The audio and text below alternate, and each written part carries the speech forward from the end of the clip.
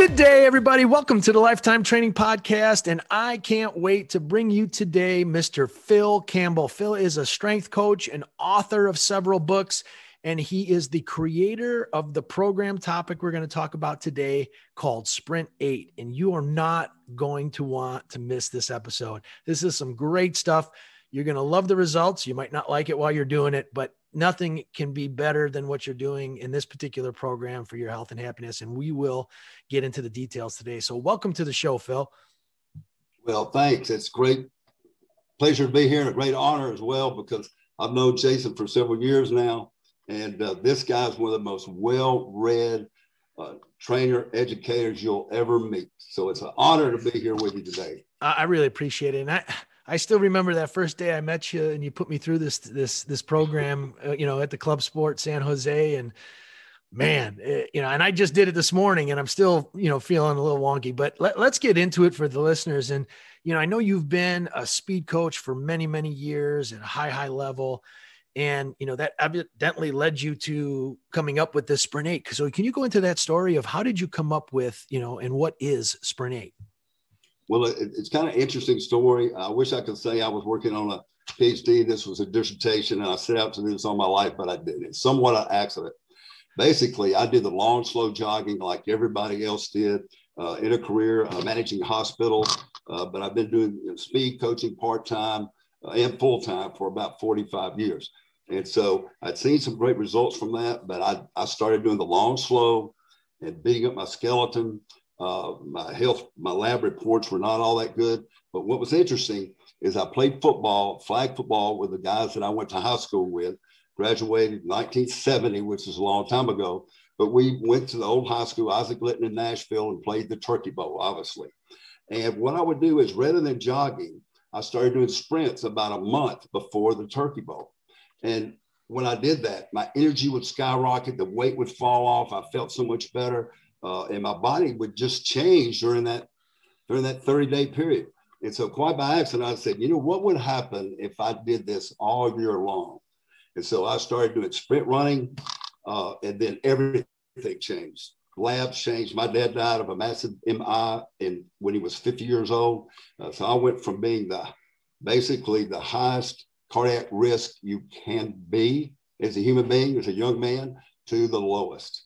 And 68 today, no heart issues, no medications. Health is really great. Have a lot of energy, a lot more energy than a lot of folks that used to play in the Turkey Bowl years ago. And so that's how Sprint 8 initially started. And so I'd go to the gym, and sometimes I couldn't even work out because people were asking me questions about the Sprint 8. So I put it together in a white paper. And then after that, I got so many questions. People started saying, well, what about this? What about this? How does this work? So the white paper turned into a book. It ended up being over 400 pages with hundreds of citations, research-based citations, pointing to this fact that we need to do a lot more intensity, recruit more muscle fiber, work both processes, the heart muscle, the aerobic process, but also the anaerobic process. And that's how Sprint 8 started. Got it. And, a couple of things that you said in there, and for the, the trainer folks out there, everybody sometimes listens to things with an agenda to poke holes in it. And, you had said you were sprinting, but yet it was hard on your skeleton. And that was one of the reasons why you came up with it. And obviously, in the back of my mind as a trainer and knowing, sprinting could be very hard and is very hard on, a lot of pounding. But then you've been able to create this thing and change this thing to be able to do it pretty much on almost any piece of cardio, that's out there. But I know there's preferred pieces, which we'll get into a little bit later. So I wanted to, make sure people weren't going, okay, what's going on there? And, as a lot of trainers do. So, before we get into some of the science and what it is and how to do it and all that stuff, the thing that I've read and we've talked about quite a bit is, HIIT, high intensity interval training, has been so watered down where everybody's saying they're doing it. You can go to a 45-minute class where they're nonstop moving throughout the entire 45-minute class, and they're saying that that's HIIT. And I know that you've differentiated recently because of that. And actually the military has. So would you mind going into explaining the difference between sit in what you call sit in HIIT? I can, if it's okay to pop up these slides. Absolutely. Very quickly, it kind of tells the story a little bit easier than. So basically, we've got different categories of exercise. And what happened with HIIT? HIIT 10 years ago was a lot more intense. 20 years ago, it was significantly more intense than it is today. So the modern interpretation of HIIT over the years has become so watered down. The U.S. Army, about 5-7 years ago, created the term sit. So if you can see my cursor there, and this is the way I described it, you've got activity, traditional cardio, then you have HIIT, which looks like, today, any oscillating on program and off program that can be hard gets the title of HIIT. I've heard HIIT yoga recently. Now, I'm not sure how they got that, but that's what's happened to HIIT. And so the military said, we got to distinguish the difference between this and real hard sprint intensity. So they came up with the term sprint interval training or sprint intensity training. And that's what sprint 8 is. And for years, I described it like this, but actually it's really much more like what's on the slide. There's a significant difference between the two. And it's really driven by muscle fiber recruitment. Got it.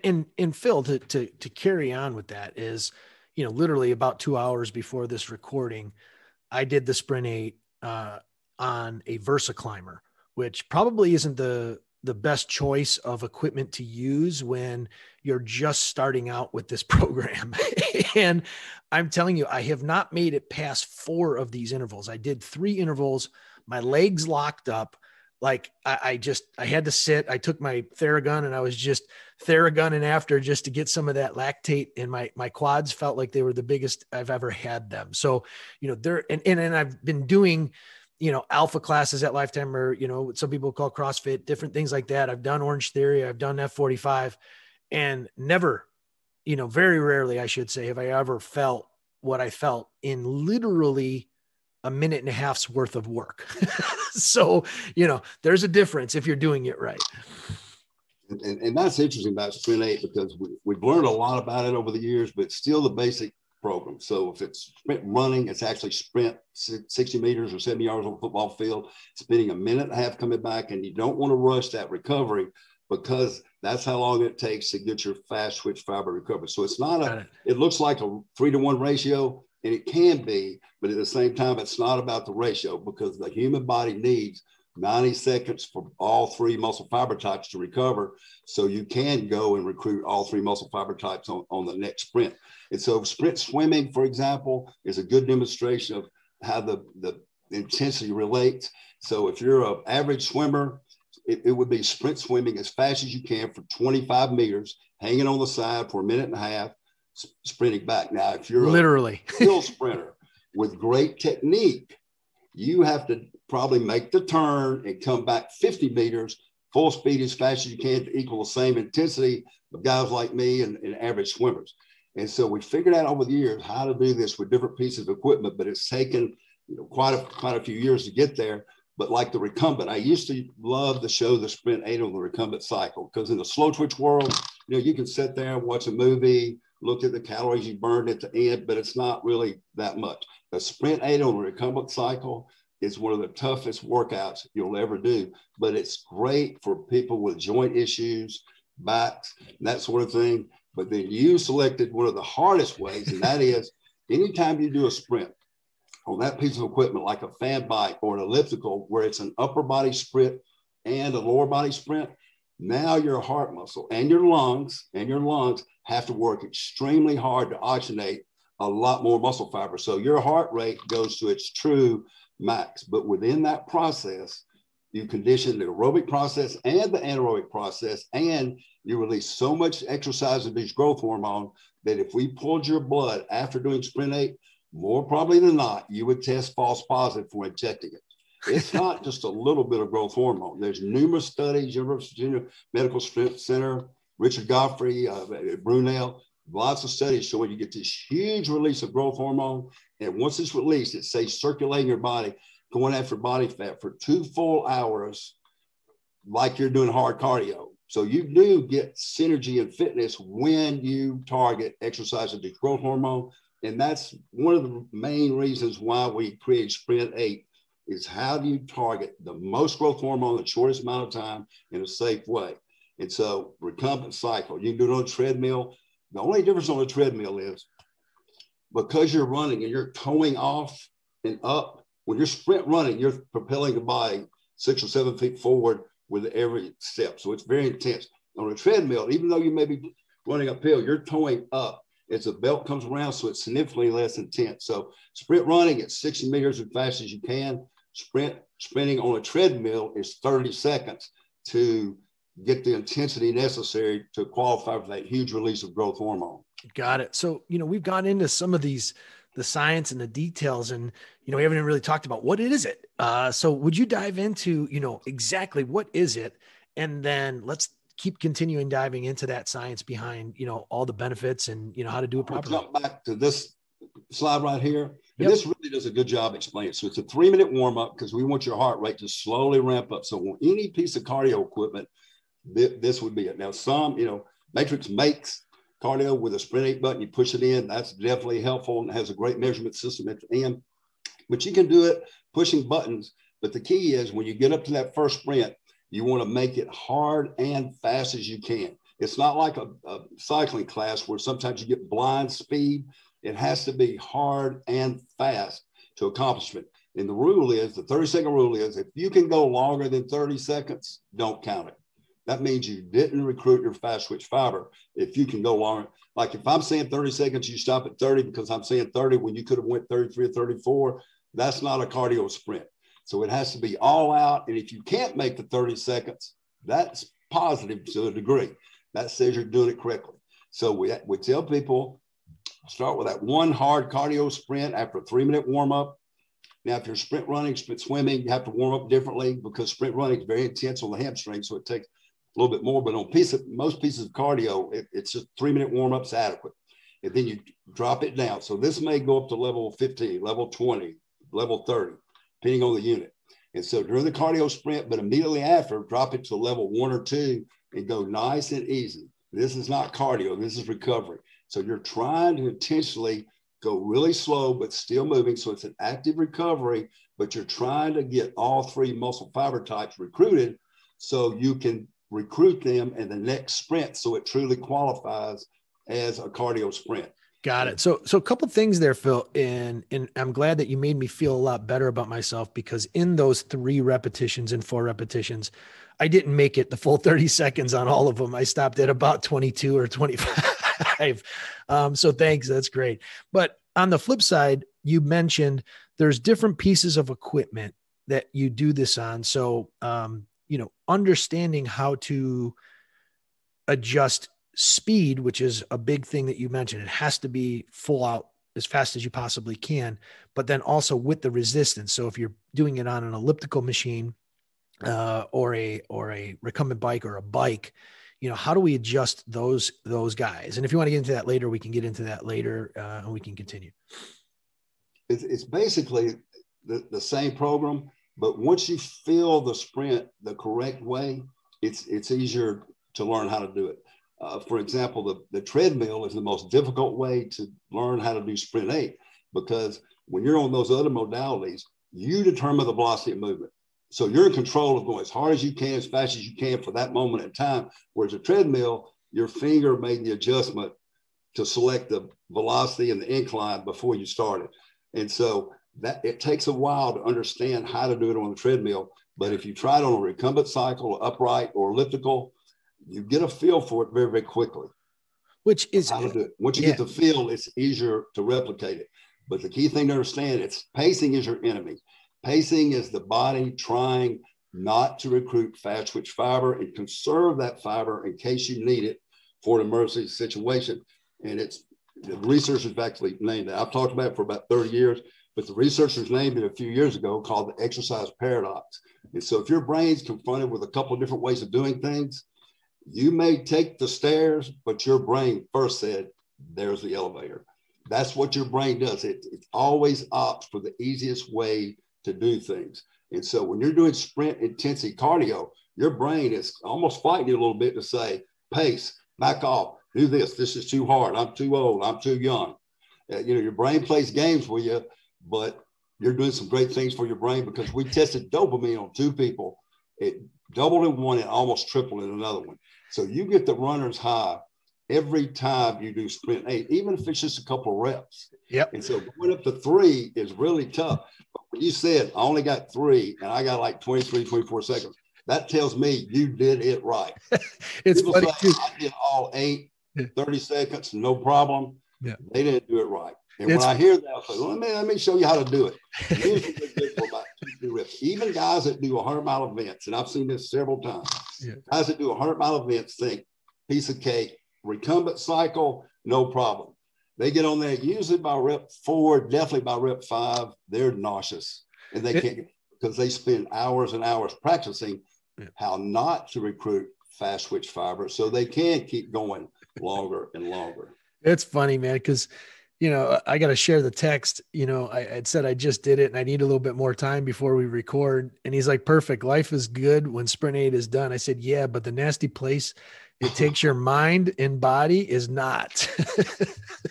Well, listen, I know there's a dread factor before it, because, and so the goal is, and we try to give people mental cues, and that is, don't think about doing all 8. The goal is to show up and do 1 and let your body take over after that. Yeah. And as much as you do, or in a class session, really works well. Yeah. And what's great too is, time is what most people don't have enough of. And to be able to do something and literally finish the entire workout in 20 minutes, let alone if you look at the total work, what is it? 1, 2, 3 minutes.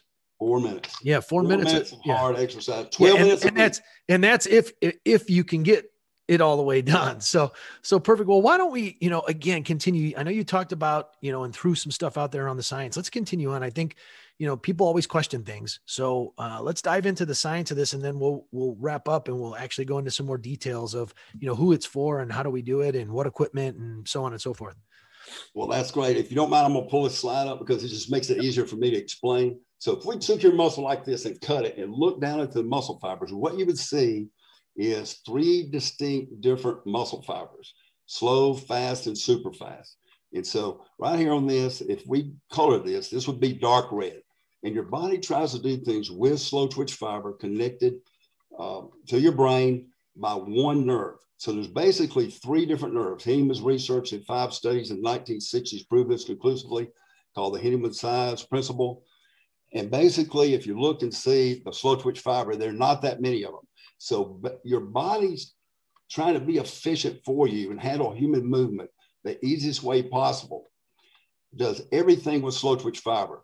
And this other fiber, the other 2 types of fast twitch fiber, basically are laying dormant and not being used. So when your brain senses the first part of sprint 8, man, this person's going hard and fast, it recruits the large 2A muscle fiber. So you can see they're significantly larger. If we looked at the color, they'd be more pink because they don't get a lot of blood. They don't need it. And so there's a different nerve that kicks in. But then when you're going hard and fast in sprint 8, we're forcing you to recruit all these big, large, numerous fibers, light colored fibers, land there, lines up with ATP synergy system of 6 to 8 seconds worth of stored up energy. Then your heart and lungs have to oxygenate all of this. So now you're working the heart muscle aerobically and anaerobically. And this is really the difference between HIIT and sit.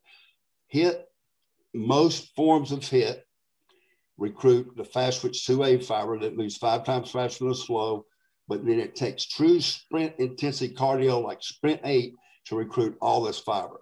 Great. So there's 1 nerve here, 1 nerve here, 1 nerve here, but the next slide points to that. Well, and before you hit that, because one thing that bothers me in the industry and talking to trainers and seeing and, reading online and is there's always this huge, either it's good or it's bad. And we're not living in the middle. And what I want to talk about here and get your opinion on is nowhere in here are we saying that the HIIT classes that are being done out there are bad and that might not get results. We're not saying that. What we're saying is you're not doing what was originally called HIIT, which was we're now calling sit because it was literally full out effort, almost to exhaustion at that particular time where you have to, and you can't do it anymore. Like that's it. And that has been watered down. So we've created this other category. So it's not good or bad. They're both good. What we could argue though, is that the sprint or the sit is a lot more effective when done correctly, with a lot less time. I mean, exactly. And you want to work that fiber. And so when we lift weights, and sometimes people don't understand that, we're traumatizing that muscle, intentionally traumatizing. So which could be interpreted as we're slightly injuring at the microscopic level. Yes. So when you sleep, it heals back bigger and stronger. And that's the adaptation process of the human body. But it all starts with that trauma. So we're trying to traumatize slow fiber and fast switch 2A, which you can see right there in the middle. So you're getting all that fiber, but then there's a significant amount of fiber, somewhere between 30 and 50% of your muscle fiber atrophies because we don't use it. And it's not meant to endure. It doesn't take a lot of work to get there. And so in a Sprint 8 program, you're talking about 4 minutes of hard sprint intensity cardio. In a week's time, you're getting hours worth of cardio, of which 12 minutes is hard, intense work in order to get growth hormone release, dopamine release. In 2 hospital-based studies we did at King Charles Medical Center, we looked at the results over an 8-week period of time. And what we saw is in 2 different studies, the average body fat loss without changing your diet is 27%. Woo. People don't believe that, but that's what we see consistently for people that want to lose 5 to 10 pounds. Now, if somebody's fit, lean and mean, getting ready to run a marathon, and that's why they jump in the Sprint 8 class, for example, those people will still drop body fat by 15% and put on 2 pounds of muscle in 8 weeks. And that's on 3 days a week, right? The recommendation is only in 3 days a week doing this, correct? Yes, that was the only variable. We told everybody in the study, these are physicians and nurses. Now, we didn't follow them home to make sure they didn't change their diet, but the instructions were, this is extremely important. Live your life exactly the way you're living it right now. The only variable be Sprint 8 3 times a week for 8 weeks. Mm-hmm. And the results, what we thought we would see is like a 14% drop in body fat, because that's what you get with injections. So when they study, the benefits of growth hormone, injecting it, the average body fat loss in 8 weeks is 14.4%. What we see with Sprint 8 is 27% for people that want to drop some weight. Wow, that's crazy. Which is almost crazy, but it does make you want to clean your diet up because it is intense. Yeah.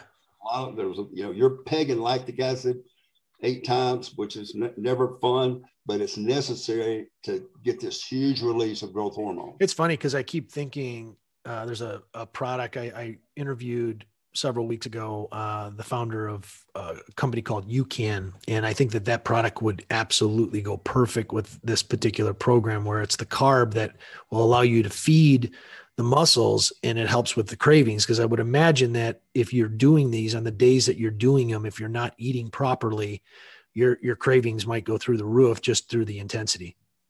Well, one of the questions I'll ask people when they first start doing Sprint 8, once they get through, I ask, are you hungry now? And they go, no, man, I'd be nauseous. Yeah, not immediately after, but I'm saying just, later on in the day too. Yep. We know it suppresses the hunger hormone ghrelin. It suppresses that for as much as 2 hours. Now, what we don't know is, does it jump on you double in 2 hours? It may. Yeah. I wish we had the research dollars for that, but unfortunately we don't. Matter of fact, when we looked at dopamine on 2 people to see if we could get a grant for it, one of the doctors said, man, this is a cure for Parkinson's because it's a dopamine related disease. You got to get a grant. Well, I was told off the record, give up on the grant because there's a drug that sells for $6,500 a month, and they're not going to grant you this grant to research that. And let's not get into that. Let's not get into that right now. But this is fantastic. Companies, they have lobbyists. Exercise really doesn't, other than a few associations. People trying to do the right thing. Got it. All right. Well, let's keep going, man. This is fantastic. Now here's another interesting study, and Dr. Trapp. And if you look, most people think, well, sprinters have all this fast twitch fiber, recruit fast fiber. Endurance runners have all this slow twitch fiber. But if you look at this, if you see the chart, if you look at the dark color right here, the slow twitch fiber, it's a lot of people recruit slow twitch fiber and build slow twitch fiber. Recreational runners, distance runners. But look at who recruits the most slow twitch fiber. The sprinters do. They're definitely recruiting all their slow twitch fiber, because remember, that fiber's laying dormant. And when it's recruited, you're recruiting all of it when you sprint train. Now here's HIIT. HIIT is 2A, but look how sprinters, how much fast twitch 2A they recruit versus other forms of training. Well, who here recruits the super fast fiber, the 2X fiber, which can be as much as 50% of your muscle fiber? That's still there. The cells are still there. They're just small and wimpy because we don't use them. And so that's why you want to, when you start sprint 8, start with 2 reps, slowly build back. If you're sprint running, it takes even longer. It takes 6 to 8 weeks to build that fiber up where you can actually run fast enough to be really productive. But that's a huge point. And that's exactly what Sprint 8 is trying to do for people of all ages. We're trying to get you to train like a sprinter would train, work all 3 muscle fiber types comprehensively in a very, very safe way. So you don't have to go out there and pound the pavement. You can do it riding a recumbent cycle, which is easy on the back, easy on the knees, easy on the skeleton, but still get a great cardiovascular workout process. You're working both processes of the heart muscle, get this huge growth hormone release that really helps on weight loss. That's the goal of Sprint 8. And that's what we're trying to do with it. Get the word out so everybody trains like a sprinter. You're just doing it on a very safe piece of equipment. So I got a question. Yeah, I got a question, because in my mind, what makes sense is that if I'm exerting myself at such a high intensity, obviously the slower twitch stabilization muscles have to increase, because most of the stabilization muscles in the body are slow twitch. So I would imagine that when force increases, that if your slow twitch fiber types don't also then increase, then you're going to hurt yourself. So I wonder if that has something to do with, why in this particular document that you're showing and study, that the Sprint X fiber types, when recruited at high as a sprinter, they're going to recruit a higher even proportion of slow twitch fibers. From a safety standpoint, there's a study in here that I can show you in a second. It's really remarkable. It kind of says it all in one study. And let me hang on to that just a second. Yeah, no problem. So we've talked a lot, about results, and what a client can expect and or a person can expect from going through something like this. I know you've had some amazing stories with regards to trainers that apply this within their sessions and how they use it. And I'd love for you to share, because there's a part of this, a good part of this audience are trainers. Can you explain and share some of that information? Well, we do have a lot of success stories there, but the one I can think of, Ricky Ortez, new trainer, club sports. He went through and got certified on Sprint 8, did the 3-hour course, got certified, started doing it, said, man, this really works. And so he carried all of walkthroughs or new members. When they came through on a tour, it was Ricky's time. Ricky would take them through, and his friends would come over. He would basically take them to the Sprint 8 zone where Sprint 8's built in the maker's equipment. They hit the Sprint 8 button, and he would talk him through and show some science. Basically, he would describe, probably in a better way than I am right now, the science behind it in a very short amount of time. And people would look at him and say, this guy knows what he's talking about, and I feel this program. So he said, when I take them through 2 reps, it's a guaranteed 12-pack sale. His first month, he did $15,000 in training. And for well over a year, he averaged over $10,000 a month. He told me recently, using Sprint 8 in a group fashion. Was that in more of a? This is different. He's talking about something that I'm reading about in journals. I'm seeing the science. I'm seeing reports about growth hormone. I have friends injecting growth hormone, and he's telling me I can do the same thing naturally without injections, but actually get better body fat results. And so Ricky did did very, very well with the program. And we hear that from different trainers really across the U.S. and other parts of the world even. When people use Sprint 8 and take people through it, they know there's something special about it, and they know I'm not going to do this right by myself. Got it. You know, so fill the class as well. Perfect. Well, you know, it's fantastic. And would you mind diving into, and again, just really laying it out, regardless of the piece of equipment, exactly what the protocol is for Sprint 8? I mean, basically it's 3-minute warm up, like on level 1 or 2, nice and easy and slow. You just want your heart rate to climb, nice and easy. The first sprint, just before it begins, you'd probably take the button. Now, if you hit the Sprint 8 button, it's easy because you can go intermediate, advanced, elite. And that's only on Matrix, but 5 different areas. But that's only on Matrix. Matrix equipment is the only equipment that has that. Matrix and Vision, their home line, and it's been there for 16 years. And so we've learned a lot about it from their work, and they've really done a great job with it. But you can do it pushing buttons. But I would say level number 1 or 2, nice and easy. And then once you get warmed up, then you want to put it probably level 10 or 12. Go hard and fast as you can for 30 seconds. Shoot for 30 seconds. If you don't make the 30 seconds, that's great. Count it. But if you stop at 30 seconds, because I'm saying 30, when you could have went 33 or 34, don't count that as a cardio sprint. That may have been hit, but it's not true sprint intensity cardio. And you drop it back down to level 2. And go nice and easy and slow, just really slow. You're not trying to make this cardio, but go slow for a full minute and a half. And it's the most important piece of this is don't rush the minute and a half. If you do, that may be your brain playing a game with you to try to get you to go before you're ready. So you can't recruit the fast twitch 2X on the next. It may be part of the exercise paradox playing games with it. So you want to take the 90 seconds, which may seem a little long on the first rep, but after that, I promise it's not going to seem very long. If anything, as you know, it seems like that was just 30 seconds. That can't be a minute and a half.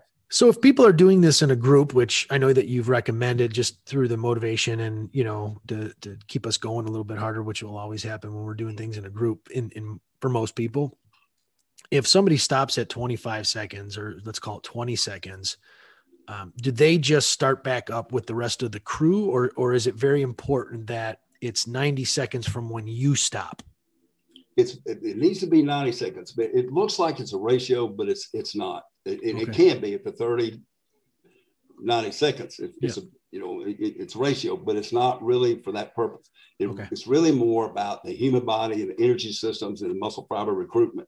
Got it. And how long it takes to recover. So it takes 90 seconds for you to totally recover all 3 muscle fiber types so they can be recruited for the next sprint. Okay. If it's 30 seconds on, 30 seconds off, it may not even be HIIT. It may just be hard, slow twitch fiber work. But if you're getting a minute off, it may qualify as HIIT, but then to be true sit, you've got to get that minute and a half recovery and go all out as fast as you can go. And it has to be total exhaustion where your muscles basically just can't propel movement before 30 seconds or right at 30 seconds. Got it. So I've heard, and again, we're not talking necessarily apples to apples, but when we're lifting very heavy strength training, if we're, doing 1 RM, 2 RM, 3 RM, somewhere in that category, the wait time typically is 3 to 5 minutes. Is it different because it's the cardio side versus, because fiber types are fiber types. So I don't know if you have that question answered, but it's something that pops into my mind in that why would we rest even longer to recruit to fully, or are we not trying to fully recover those fibers? Well, and those studies showing 5 minutes are really for power lifters, strength training, 600 pound squats. And so they're trying to get totally recovered plus some. Got it. It's about lifting more. Makes sense. So when the measurement is more, then getting the 5 minute weight is positive because that will help you lift more. But when the goal is get maximum amount of trauma, shortest amount of time so you get the best adaptation when you sleep from strength or cardio, you get it all together in one. Yeah. this way, Yeah. but And goal is not more. and going back to your growth hormone, release, it's a specific fiber type, obviously the 2X that help recruit, if you can recruit those. And this is part of the problem of you need to get there, but then there's that. And then I've also read studies about the development of lactate and the impact that has on the release of growth hormone post-workout as well. Right. And the thing about lactate is, you're pushing that level up. You keep pushing it up. Exercise nausea is the same way. When people, if they do 2 reps, get a little nauseous, which some people do, what we tell them is just back off at that point, and then next time, just listen to your body. And what they find is the next workout, usually they can do 3 without getting nauseous. And then the next time, 4, you basically push exercise asthma out the body that way. You push the nausea out. When you stay with it, you're pushing lactate threshold up significantly. Got it. And, another question that comes to mind too, and I don't know if you have any studies on this or have gotten feedback around how this, well, I guess you did say that earlier, is the impact on Alzheimer's, but I'm thinking mental health and mental wellness and, recall and things like that, because you're pushing your brain so tough and so hard that will have a positive impact. Have you seen any of that, or is there any studies that you've done?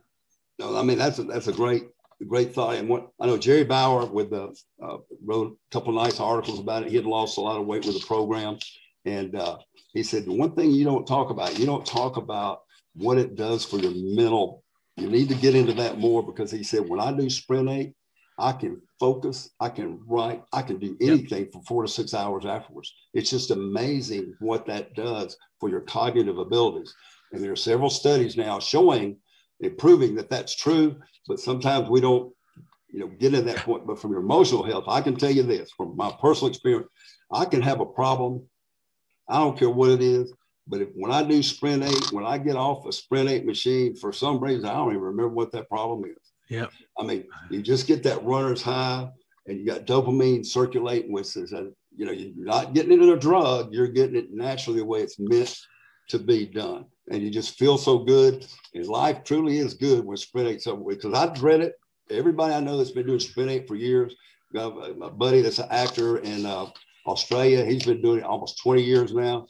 And that's how he stays lean and mean. He said, I still find myself, with Sprint 8 days, I don't feel good about it. And Jerry Bauer even told me, he said, he and his wife do it together. And he said, just want you to know, Phil, that we love you most of the time, but the day of Sprint, not just before it, the whole day when Sprint 8's coming up, we kind of don't like you so much until it's over with. And I go, I get it. I get it. Well, and I'm telling you, I mean, I'm literally feeling what you're saying right now after, doing it a couple hours ago. And I feel wonderful, man. I feel on top of the game, and it's fantastic. Well, this has been just phenomenal. And, again, everybody out there, give it a shot, and my last question, and you've talked to it, but I just want to overemphasize it again. And if there's any other information that you want to keep adding that we maybe haven't talked about, that's important, please do. But the progression, obviously there's, there might be people that are sedentary, they never lifted before, they never worked out before. And, is this right for them? How do they go about doing something like this?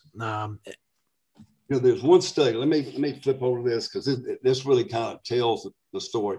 First of all, this is Maria. It shows the impact on the heart. I'll tell you what, let me go ahead and go to this one. Yeah, this looks like a Sprint 8 study. You look, your heart rate's here, and it's going up for the sprint. It recovers during the recovery, back down, back up. So you see, there's 8 reps in there. So they're doing 8 reps. The only difference is, if you see down at the bottom, they did a 10-minute warm-up, and they did a lot longer than a 30-second sprint on the first one. The reason why is these researchers are not working on test subjects in a gym or in a college. They're working on heart transplant patients. Wow. These are patients that just had a new heart put in their body. The reason why they're doing that, very simple. The heart muscle has 2 main processes, aerobic and anaerobic. And when the heart muscle, new heart muscle put in the body, works anaerobically, then good things happen to the body as far as its acceptance. And so, wow. And this is the conclusion of researchers. You see it on the screen. that's HIIT. It's well tolerated and leads to a greater improvement as compared with moderate intensity exercise for heart transplant patients. And so that speaks to the safety of it. And we've seen people, I've had a heart surgeon, a retired surgeon rather, 75 years old, in congestive heart failure. He can't do long and slow. It gets his heart rate up too high. He can do this, and we would check, make sure he stayed under 120, and he did. He's not doing, a ton of watts on his program, but he got significant. Wait, would you mind going back? Go back to that slide, because for those that aren't watching on YouTube and can see the videos, no, the other one with the study on it. The study that you're referring to is from the American Journal. Can you go back to the next slide? Nope, the one that talked about the study and showed the results. It's the American Journal of Transplantation. And one question though I have though is, obviously this is after they've gone through the rehabs that they've had to have gone through. I mean, what's the time period from transplant before you should, go here? I mean, this is an extreme case though. Now, obviously, I mean, we always, if you've had chest pain recently or, a heart issue, you're going to a heart physician, need to be cleared for anaerobic exercise. And that's really true. We always tell you need to have your physician look at your labs, make sure you're good with anaerobic exercise. If you have any problems whatsoever, or of any problems with your heart muscle, going to a physician, make sure you're cleared for anaerobic exercise. But then in almost every physician, I've never had a physician yet in 30 years say, no, you shouldn't be doing that. Just ease into it. But the way they ease into it is 2 reps, and that's it. And then what happens is when their fast twitch fiber is not very strong because they have been working it, and maybe their HIIT fiber, their 2A fiber is not very strong. It's almost like the weakness of their fast twitch fiber protects their heart muscle from going too hard and too fast. They can't go hard and fast. But then slowly over time, as they recruit that fiber and it gets stronger, so does the anaerobic conditioning of their heart muscle. It's almost directly proportionate to each other. Got it. Well, man, I can't thank you enough. And obviously for those out there, and I'll put the links in the show notes, but he's got, the Sprint 8 book that he's written that is fantastic. There's many others too. He's written on, just how to coach speed technique, which I'm reading perfectly. You can see the notes that I've got in there. So this has been fantastic. And I can't thank you enough for taking the time for coming up this. We're so grateful that I've been able to, actually meet you in person and do this with you. But anything else that you have that you want to share with the audience before we go? Oh, listen, I'm just honored. No kidding, because I know how well read you are. I mean, if you're listening to his program, I promise you, he has researched it and he knows it. This dude reads everything out there. So if you're a follower of his program, you're getting current information that's well thought out. Perfect, man. And it truly is an honor. Yeah, likewise. Well, I can't thank you enough. And, I hope to see you one day. I think bring my kid out or something to get some speed coaching with you someday soon. I need to get out to California at some point. So if you're in the San Jose area, come see Phil at Club Sport in San Jose until Lifetime gets the Walnut Creek Club. But we're all good. So thank you so much for being on, and you have a great day, man.